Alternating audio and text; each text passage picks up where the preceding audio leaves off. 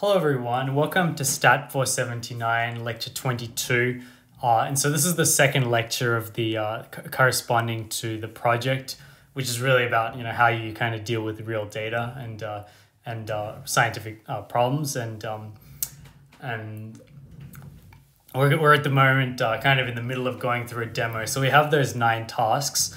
I went through kind of the first couple of tasks associated with the demo data set that I provided. And so today I'm going to really be focusing on tasks 3 and 4. So in particular, task 3 involves like exploratory data analysis, which is the third task. And then the fourth task is data pre-processing. And I'll spend a little bit of time talking about one feature of this particular data set, which is that we have categorical features, as I spoke about. So the features are represented as categories and not numerical values. And so I'm going to talk a little bit about how we deal with that. Some of you may have seen this before, but a lot of you may not have as well. And so what I'll be doing is going to, a lot of the things, because we're dealing with the real data, I'll be kind of going through it with a combination of just explaining on paper or on the iPad like I'm doing right now. And then I'm also going to have some R code associated with. So if you look at the course website, there's this file R code lecture 22. And I would recommend having that in front of you while I go through, while going through this lecture, just so that you can I'll be occasionally referring to outputs from R files because that's going to be useful. So there'll be some R code in there and there'll also be some outputs. So I'll be talking through some useful things associated with R, at least that I know. You guys might actually know more if you've used R a fair bit, but I'll kind of go through kind of the basic steps. So tasks 1 and 2 focused on introducing the sort of the scientific, getting the data set and then understanding kind of the scientific question or goal. And then trying to understand where the data is actually coming from. And so now we're going to move on to the third task, which is exploratory data analysis, which is, as I mentioned, each of these tasks is, very important kind of in their own right. And it has nothing to do with anything we've learned in the course. It's more about kind of data intuition and, but one of the more kind of important steps in doing data analysis. So, what does exploratory data analysis means? It just kind of means that you're exploring the data in kind of a very sort of simple way. You're not trying to run any complicated algorithms at this point. All you're trying to do is just get a feel for what the data actually looks like, and that might point to that this is a really important step because it kind of determines what decisions you might make in terms of pre-processing or which algorithms to use and how you might need to tweak certain algorithms or certain pre-processing to adapt to the particular data that you're looking at. So this is where you're going to start to be using like R or whatever other programming language to kind of look at your data, because you typically want to sort of look a little bit beyond just beyond just looking at the text file that has that data set. So some natural questions to think about is here we have so just to what do we know about the data so far? So the data we have is we have n equals 988 samples. Just by looking at the text file, what do we know? So we know that y is in 0, 1, and then we have x1, x2 up to x8. And then here where xj is categorical features.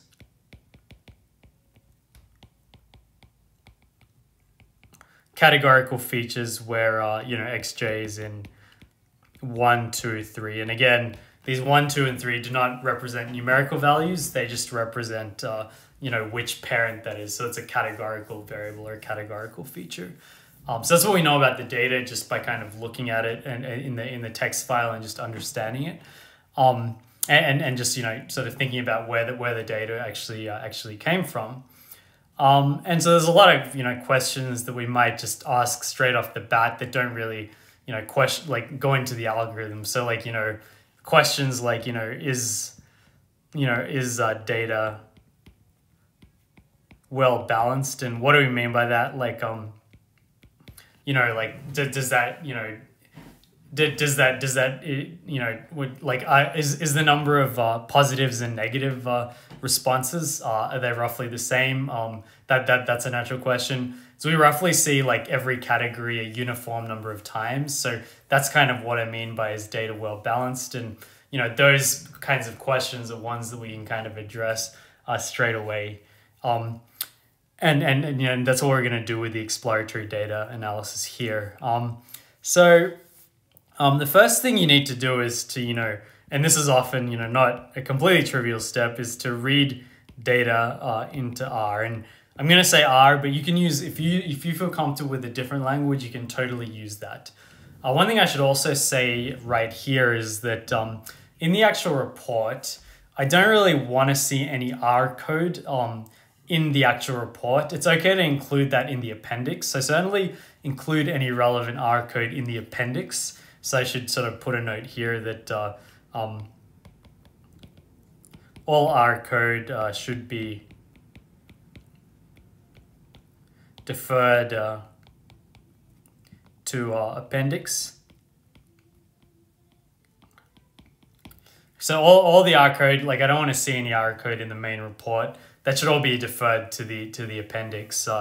Because R code is just it's code that you're using to implement what you want to do. I'd rather you just describe in words what you're doing rather than just like throw a bunch of R code at me. So that's that's important. I'm including the R code here just to give you an idea of how to potentially get started in R. So reading data into R. So a good place to start is read.table, which is the command I'm using here. Sometimes you might have to do slightly more complicated things. I should also point out that, not every single command that you need will be in this file because I'm specifically dealing with my data and your data will potentially be in different formats. So using both Google to sort of help you navigate like what code to use is going to be important. And also the help the help command in R. So if you don't know about read.table, if you do help parentheses read.table, that tells you a bit. But I can't promise. There certainly won't be like I'm guaranteeing you that you'll need to kind of help or use Google at times to find commands because not everything is going to kind of be handed to you, and that's going to be the same thing in a job. Like if you get a job in statistics or something related, you are going to need to kind of find commands on the run as you go. So this is kind of an important exercise in that too. So I'll just say that read.table is a good starting point.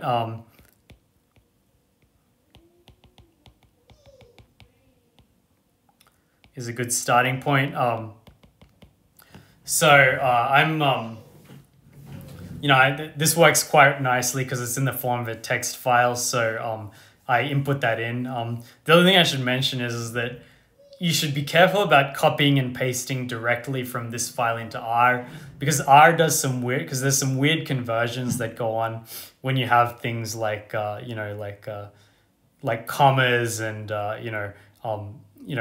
like various different symbols get translated incorrectly. So you should be like, I'm putting the code here to give you a guide, but I mean, if you try and copy and paste, if you try and cut and paste the code, you could also run into problems. So make sure that you, type in the code as you go, just to make sure that you're doing it correctly. Okay, and so we're reading in the table works reasonably well, and that kind of gives you a table. And then the next thing I want to do is to split into X and Y. So I use the, I kind of generate X and Y as the next couple of things that you'll see on the R code. And then I also have this command which tells me what the length of Y is. That's really just a sanity check to make sure that everything looks good. So as you type in the commands, you should always just look to make sure that the data looks like what you expect it to look like. And you can see the syntax here that, the square brackets kind of allows you to access specific elements of your particular data frame. Okay, so that's just kind of reading in the data. And as I mentioned, this is not always a trivial step. And so, just make sure you do that correctly. And so one thing to note here, and this is one of the things that potentially will come up in the data that you have, is that the x here is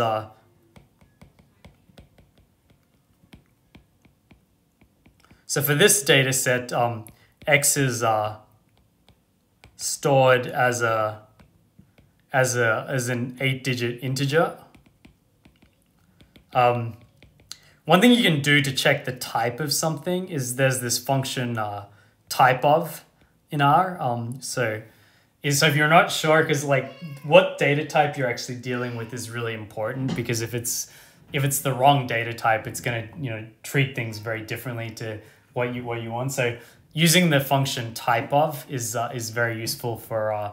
So I'll just say I'll write that down. So type of is another useful function here, because that tells you what type the data is, and x is actually stored as an integer here, which is not what it is. I mean, it's essentially 8 categorical variables together. So we somehow need to deal with that. One other thing I forgot to mention is that one of the things that like trips people up a lot is to know what working directory you have. So if you if you download a file to a particular spot on your computer, you need to make sure that your working directory matches where you are. And so there's this R thing, which like in the miscellaneous option in R, it allows you to change the working directory. So make sure you get the working directory right. Otherwise, nothing's going to work when you're downloading files from your computer to R. So this is again kind of one of these sort of annoying computational things that we have to deal with, that we have an integer and but we really want to convert it into a vector or a matrix. So the next thing I do is to convert 8-digit integer into length 8 vector, so that you split up each of the categorical variables. And here we use the command string split, str split. Again, this was not something I sort of knew straight off the top of my head. I Googled it and found it very quickly. It's pretty easy to find once you Google. And so that's what the next kind of thing is. That's what the next, like converting each string in X, sorry, that should be string, not strong, in X to a vector or a matrix. And so that's kind of the next thing I'm doing. Like getting things into the right format is sort of the starting point before you do any analysis, whether it is an exploratory data analysis or you're doing something a little bit more concrete. And then now we're kind of in a position to kind of look at the data a little bit more. So we're looking at the question of what is kind of the distribution of the different categorical variables across the 8 positions. So the next thing I'm doing is I'm creating a 3x8 or an 8x3 matrix, where 8 is kind of the position index, and 1, 2, 3 represents which table, which parent you have. And so we know that so n is equal to 988, and then we have an 8x3 table, which tells you like how frequently does each parent occur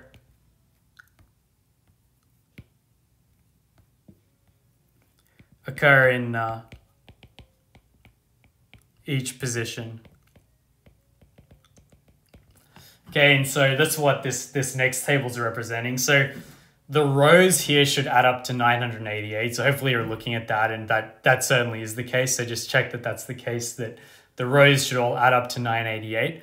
And if things were uniformly randomly distributed, you expect things to look roughly even.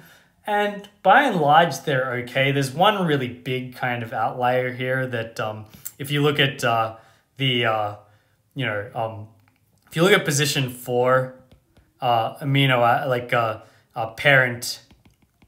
parent 2, that only occurs 8 times. So this is kind of very weird that in a data set of 988, so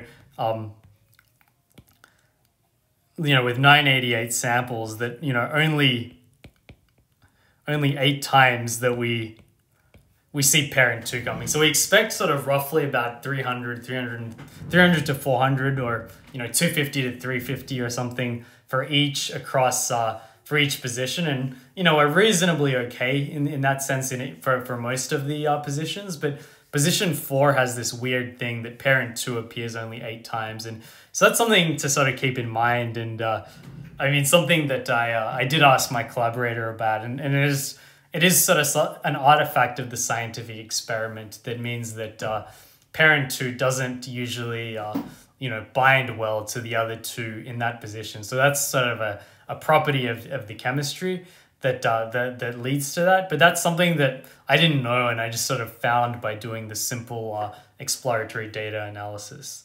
So that's kind of one thing to look at in terms of just a sanity check for the frequencies. Another thing which I haven't put in, which you can check yourself, is that are the Y's balanced? Are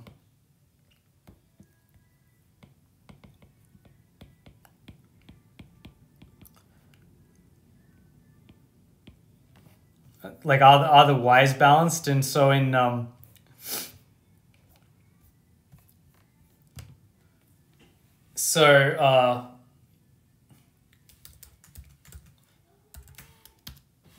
So what you can sort of see is that there's going to be 657 ones and 331 zeros in your Y's. And so that's okay. Like, it's not perfectly balanced. You have about 2/3 of your data is functional and about 1/3 is non-functional.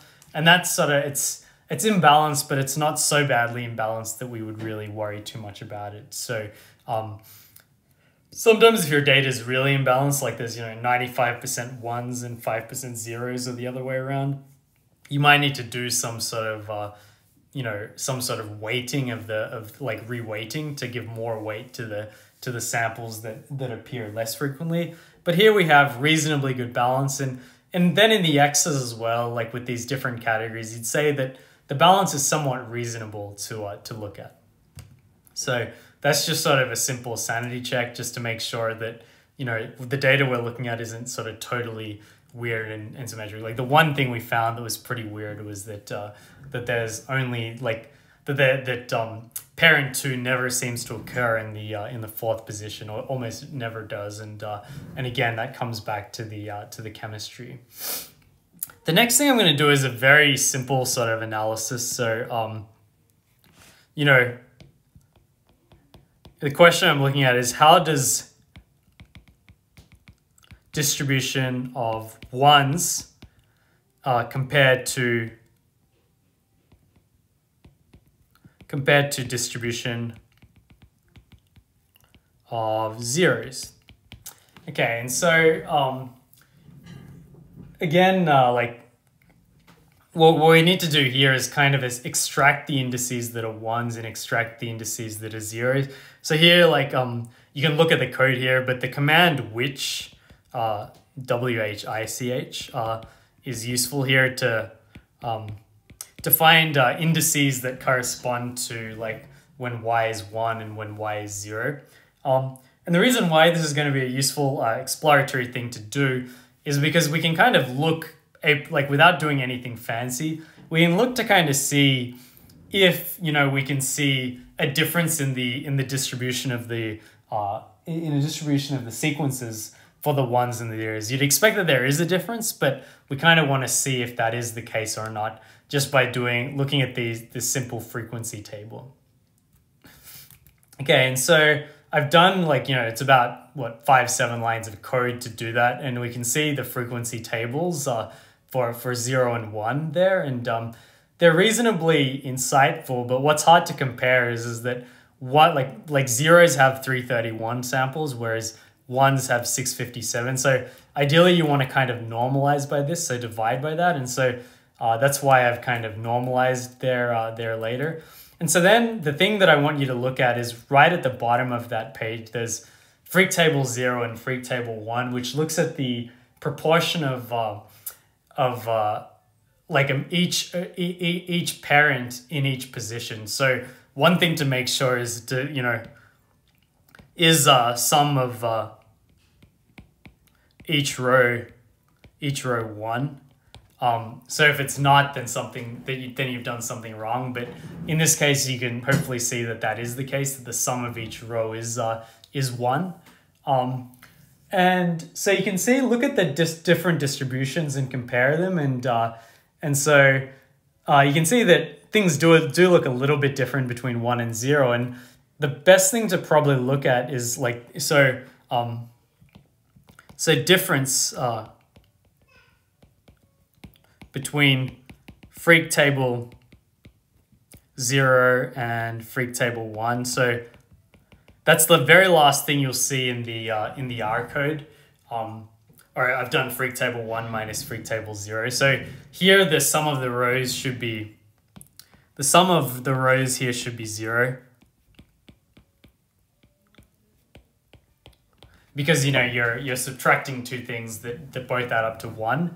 And that is indeed the case here. And so what this is the difference. So if there was no difference between the two, you would just get a 0 in every entry, and you would say that both the functional and the non-functional sequences have pretty similar sequence structure, which is not what you'd kind of expect. You'd sort of hope that that there's some signal to tell you that that the functional and the non-functional sequences, or the ones and the zeros, have a different sort of a distribution.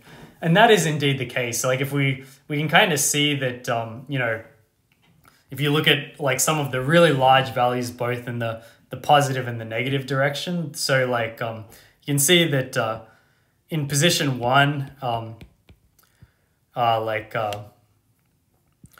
so in position 1, parent 2 suggests more functional, and parent 3 suggests less functional. And that's simply because, we have a very large positive value for, 1, 2, and then a very large negative value for 1, 3. So that kind of tells you that already. And you can kind of also see that, another significant one is, in position 5. In position 5,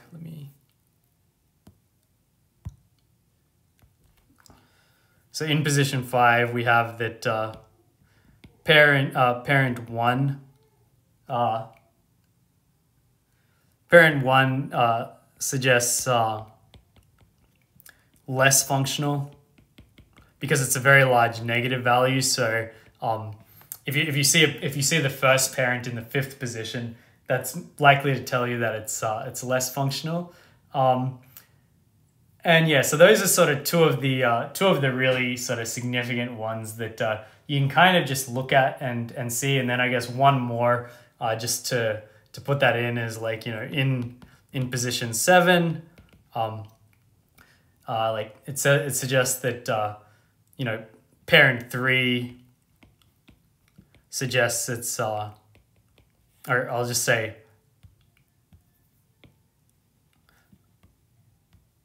parent 3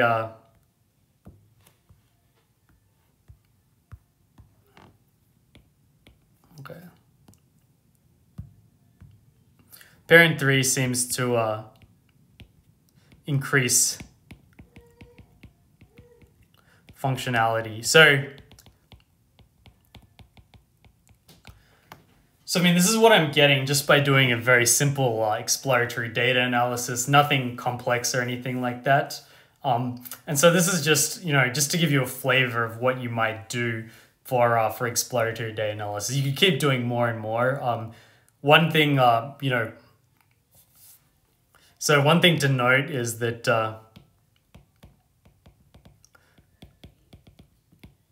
this EDA only considers frequencies in each position. And so that's why it's, it's a very simple kind of analysis, but you might, like for things like, interactions and conditional dependencies and so on, we can't quite see that with the exploratory data analysis. And hopefully the idea is that, if we do use some more sophisticated techniques, which I'll talk about later, you will hopefully see a little bit, you'll hopefully see something a little bit more, so some more kind of complex and involved relationships than what we see with frequency. But this is just kind of a rough idea to give you a sense for what you might expect. So that's sort of all the exploratory data analysis that I'll kind of show for this data set. And so I just wanted to say that, again, everything I say is very specific to this data application. And so, here I've just I've plotted everything with numbers because we're dealing with very discrete data. So I just wanted to say that for continuous data, histograms or correlation plots, very useful. I should also say like scatter plots.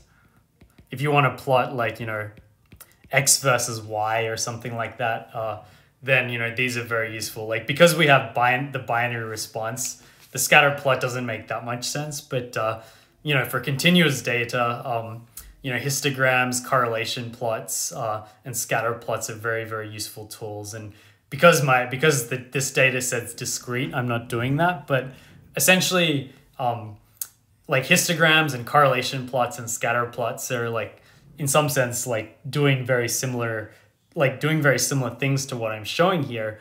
But because you have continuous data, you can't just kind of split the data up into ones and zeros like I'm doing here. Because if your response is continuous, like doing a histogram of the, you can't sort of bin all of your data like that. So that's why, tools like scatter plots and so on would be useful. So, for example, if Y is continuous,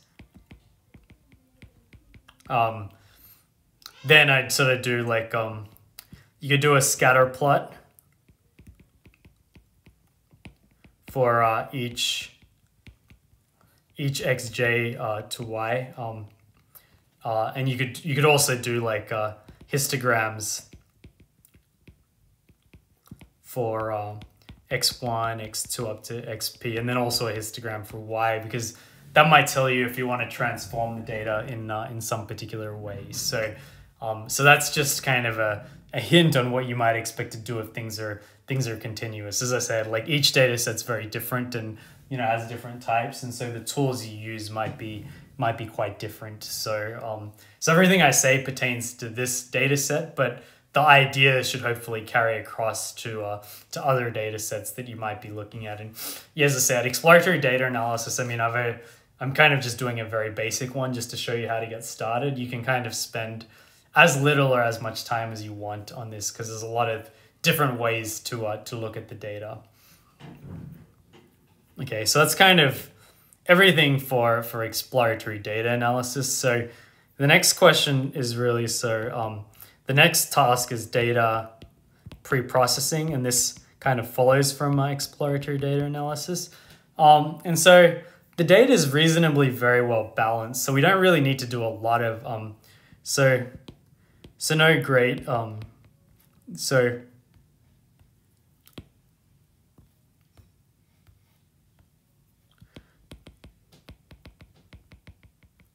no significant normalization or weighting of the data is required. So, you know, you might, but this is certainly not something that may be true for other data sets. So, like, for example, if you're dealing with text data, you often have like very, very large sparse sort of matrices, and you definitely need to do some kind of reweighting for those to, like, if you want your results to kind of make sense. And so how you do the pre-processing is very important. And and if you don't do it correctly, you're often, or not correctly, but if you don't do it in a sensible way, then you're often going to get some kind of weird results. So there's no significant normalization or weighting of the data required, but the greatest challenge that we have here is, that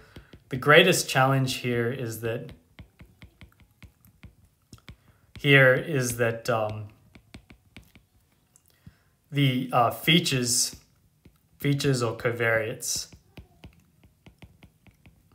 are categorical.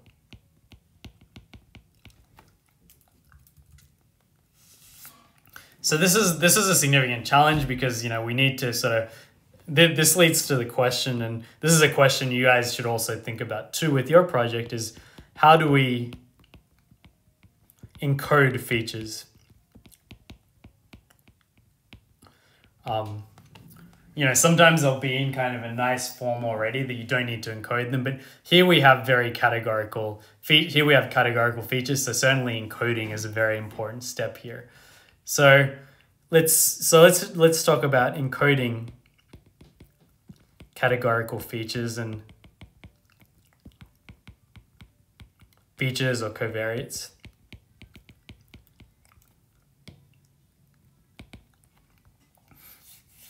So here we have you know, xj's in 1, 2, 3.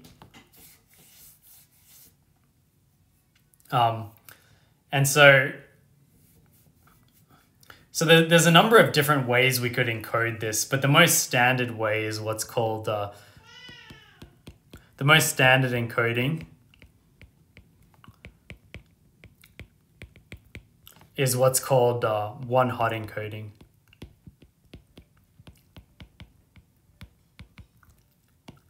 Okay, and so all that is that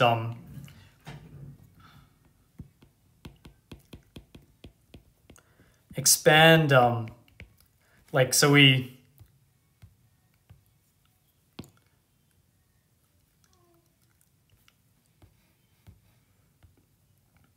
so each xj is represented as a binary vector.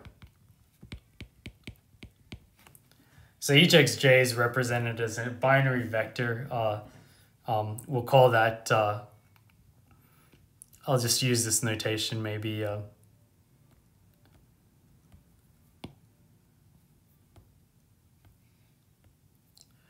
X tilde j, which is going to be equal to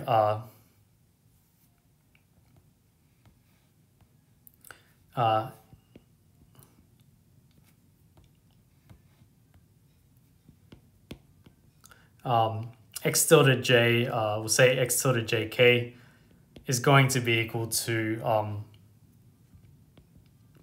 1 if xj is equal to k, and 0 if xj is not equal to k. So k equals 1, 2 up to number of categories. So notice here that we've kind of note the total number of features. Features in encoding is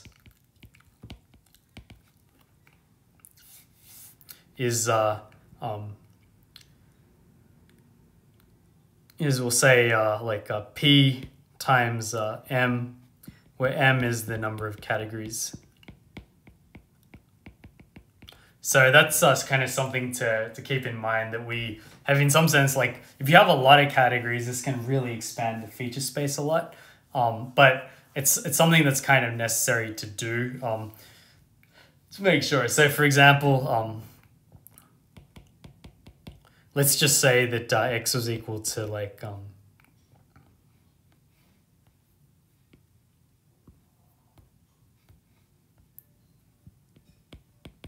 x is equal to you know, 1 3 2 2 1 1 1 3. So then your x tilde here is going to be a much longer vector.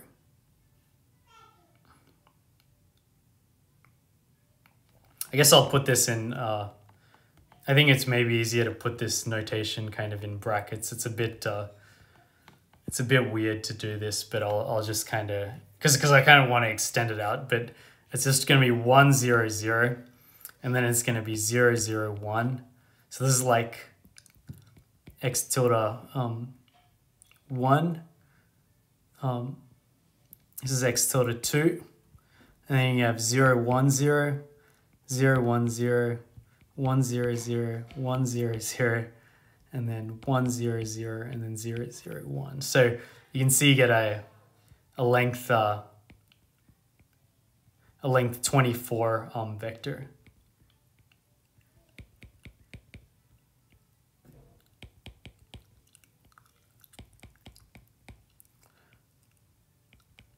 X tilde 8. So this is kind of what the x tilde might look like when you start with an x.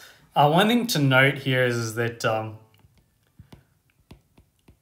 one thing to note is that the last feature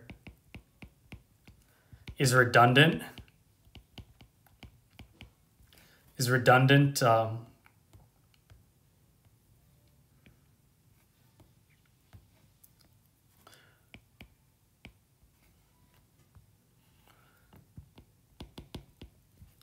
Is redundant since if you know, x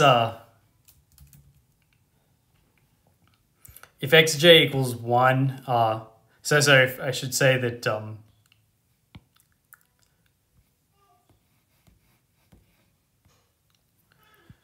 since you know,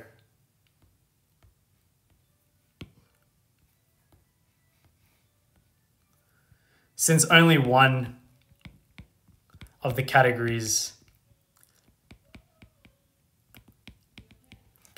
is turned on, so you know, we can certainly like reduce that to like say that, you know, so reduce to p times m minus 1 dimensional vector. Okay, so here, you know, your 1's going to get mapped to 1 0, your 2 is going to get mapped to 0 1, and then your 3 is going to get mapped to 0 0, because clearly if the first two categories are 0, then the third category must be 1. And so you can reduce the then you can map x tilde to it's going to be 1 0. So let me just do this now. So 1 0, 0 0, and then 0 1, 0 1, and 1 0, 1 0, and then 1 0, and then 0 0. So this is going to be like x tilde 1, x tilde 2, x tilde 3, x tilde 4, x tilde 5, sorry, x tilde 6, x tilde 7, and then x tilde 8. So this is kind of how we can represent it in a way that kind of like, you know, like what we're saying here is that if it's not 1 or 2, then it's clearly going to be 3, and that's a perfectly reasonable way to sort of represent our feature, so that we don't have this this additional redundancy. And so R sometimes does this automatically.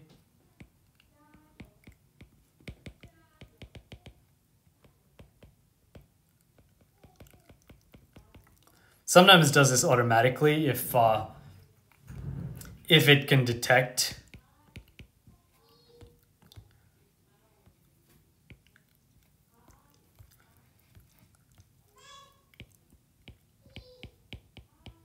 if it can detect categorical features. And you usually detect categorical features because they'll be kind of strings, but you should check this carefully. And in this case,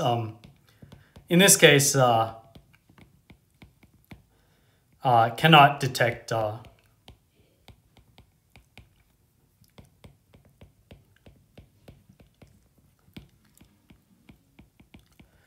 it cannot detect categorical features. And so this is something where, you know, and the reason, so why can't it detect categorical features? Because you've listed them as 1, 2, and 3, right? So if it's 1, 2, and 3, I mean, those could be numerical integers that represent a specific value. They could be ordinal variables where, you know, all you're saying is that, you know, 1's smaller than 2, which is smaller than 3, or they could be categories as they are in this case. So you need to actually specify to R that these are in fact factors. And so this is where the command R command factor allows you to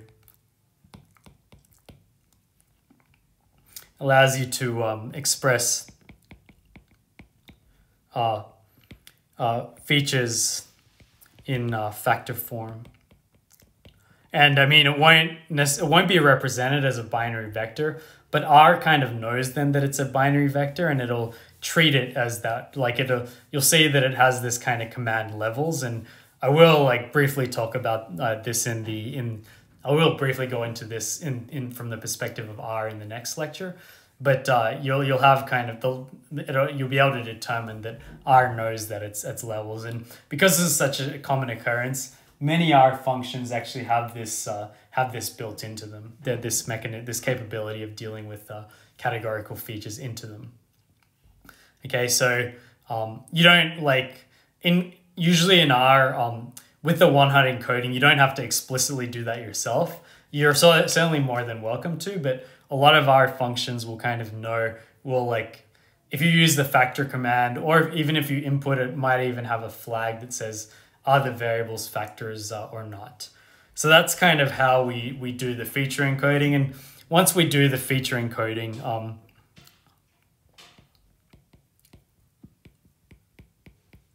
with feature encoding done, the main pre-processing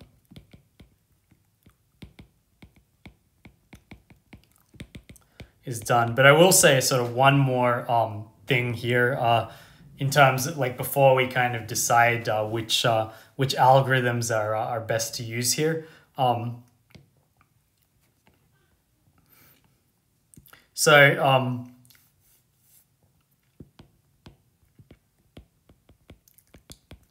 One question to always consider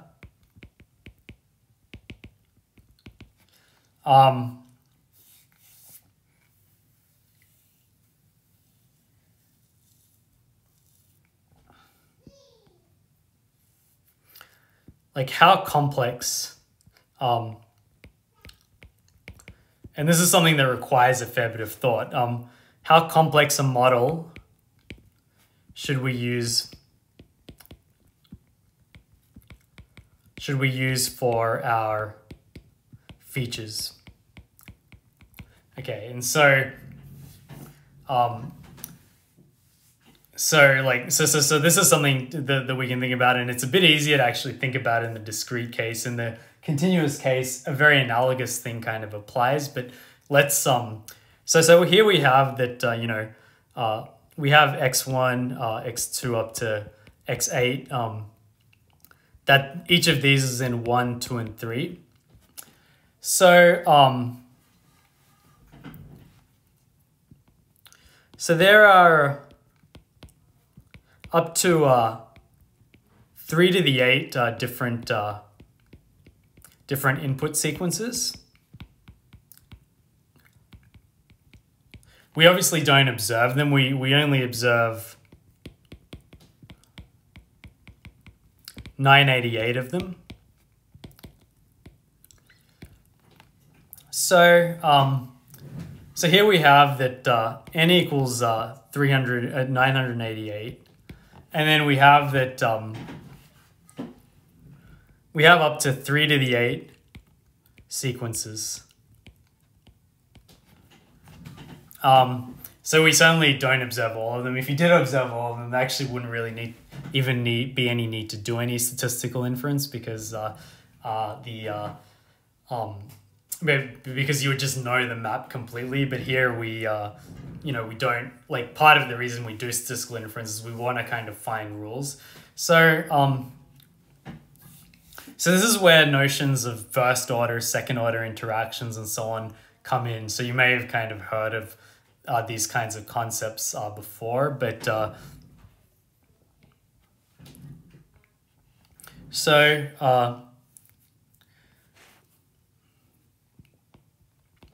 so this goes back to what assumptions do we make about behavior.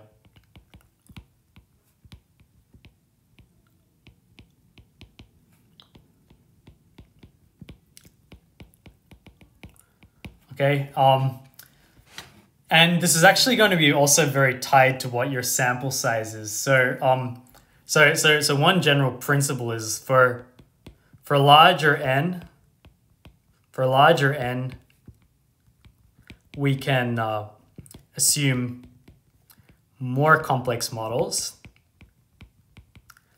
But obviously for smaller n, we need to, like, kind of make other sort of simplifying assumptions that tell us that kind of allow us to do inference. So basically the idea would be that if you observe 1,000 sequences out of a possible 5,000, hopefully there's enough signal, like the model kind of generalizes well enough so that you can sort of predict the other 5,000 from the first 1,000 you have reasonably well. So that's kind of the principle behind things here. So you're never going to observe all of the X space or the X variables. And so, this is something you kind of need to think about, like how complex a model can you do? And that's going to be very tied to how big your sample size is. And we'll demonstrate that here with our data. So the first example is just a simple first order linear model, okay, which is just saying that you have x tilde like each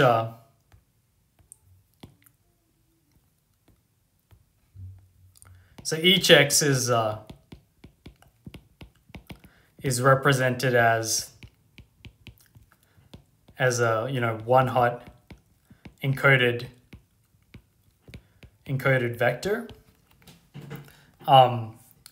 So each x is represented as a one hot encoded vector, and so there's going to be 16 so this model is going to have like 16 features, which means as we saw 16, because that's going to be m minus 1 times p.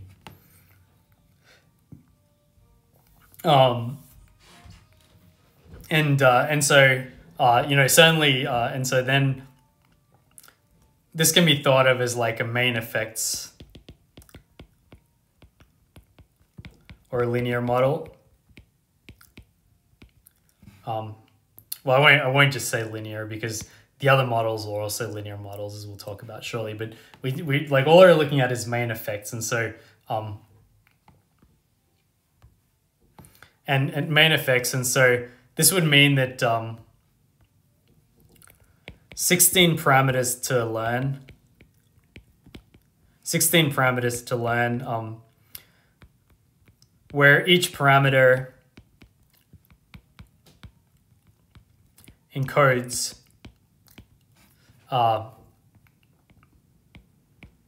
whether parent, we'll say parent K occurs in position J. Or, no, it doesn't encode that. What it encodes is,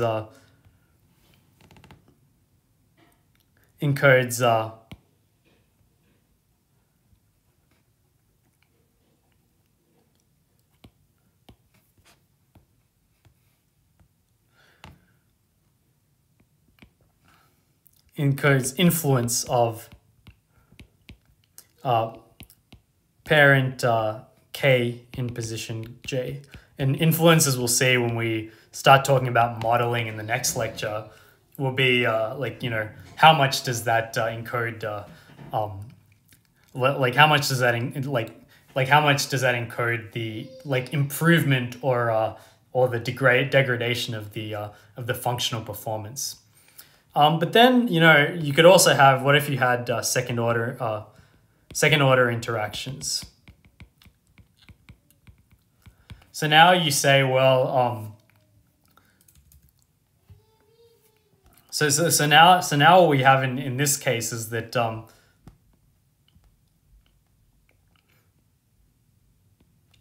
so you look at two positions at a time. And so, you know, there's potentially an interaction here that if, you know, the first and second, you know, if you look at the first and second positions together, maybe like the fact that, you know, parent 1 and parent 3, and parent 1 occurs in position 1 and parent 3 occurs in position 2 together has a huge influence. But if you separated them out, that influence is hard to see. And so that's why second order interactions become really important. So notice that the number of parameters in this model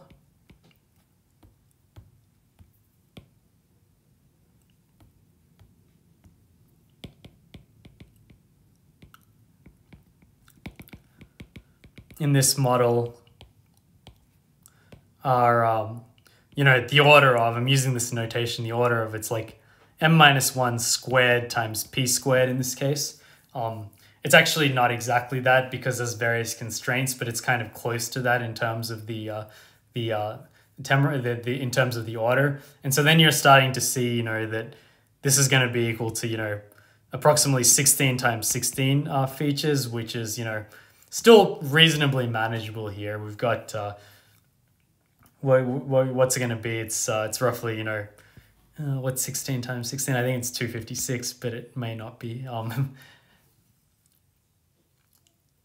Yeah, I think that's correct. But yeah, you can kind of check if that's right or not. And so this is still reasonable. So so given n equals 988, so it's usually problematic when you start to fit models where the number of features starts to become larger than the number of samples. You can deal with that in ways, and I'll talk about that later as well. But given n equals 988, 256 parameters is still reasonable.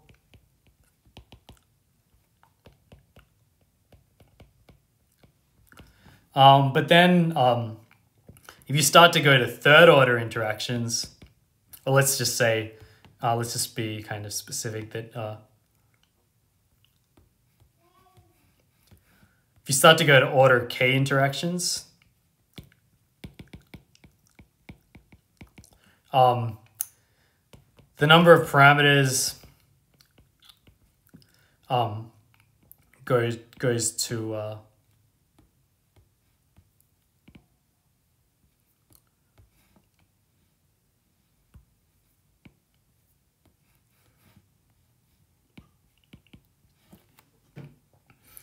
to order of, you know, m-1 to the k, p to the k.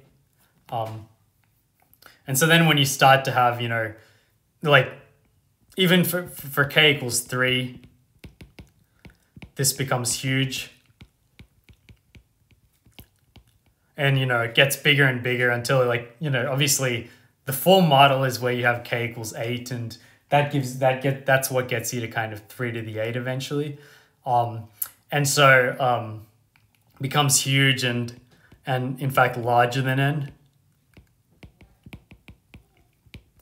So in this case,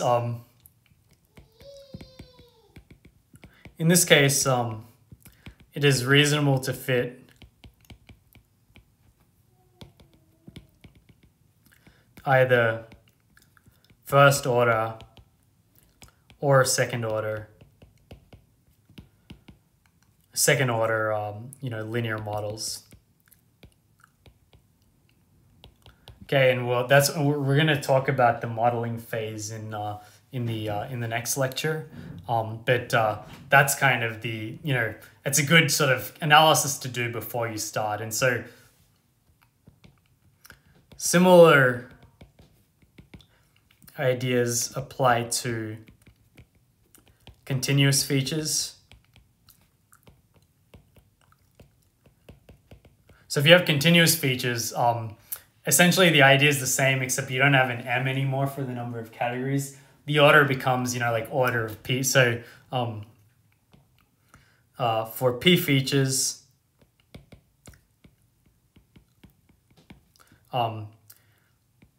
order K interactions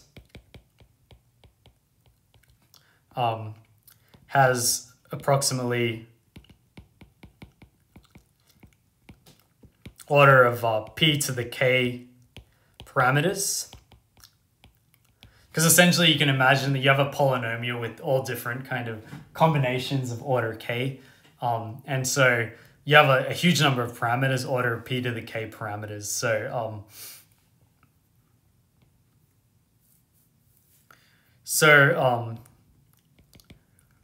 ideally you want N much bigger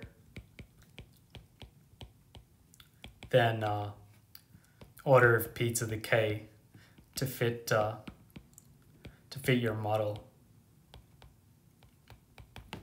Okay, so that's just kind of a general, thought about how do we actually, choose, how complex we want to model the feature space. And that's another really important question, another question we haven't really talked about in the lectures, but and this is again just a rule of thumb. But essentially, you need enough data to make sure that the model you fit is not too complex. And the other question you have to worry about, which we did touch on briefly, is overfitting. So if you fit a very complex model, so the other sort of other thing to think about is for more complex models,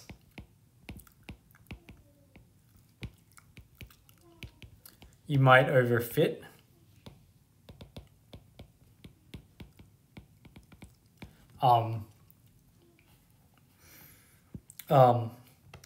This is something you don't really know a priori. You can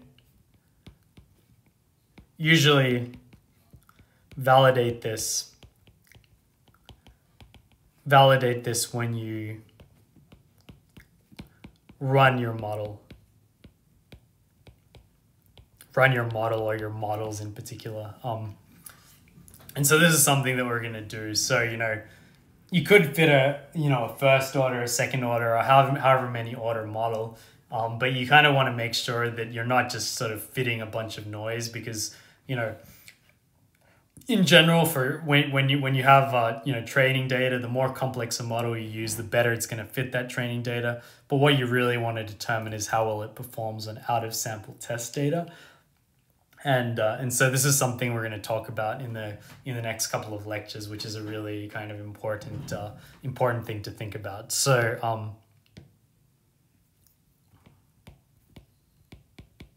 up next, we're going to kind of focus on tasks 5, 6, and 7. So we'll see how far we can get into those tasks in the next lecture that we cover.